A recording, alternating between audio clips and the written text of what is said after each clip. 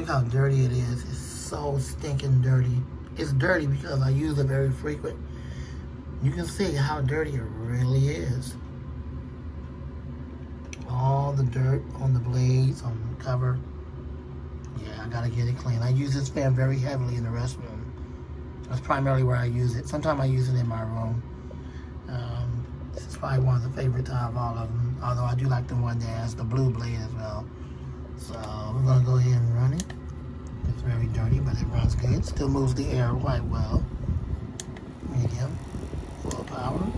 Has a little bit of a bearing issue. I'm not surprised by that, given where it comes from, where it's made. Airflow is decent.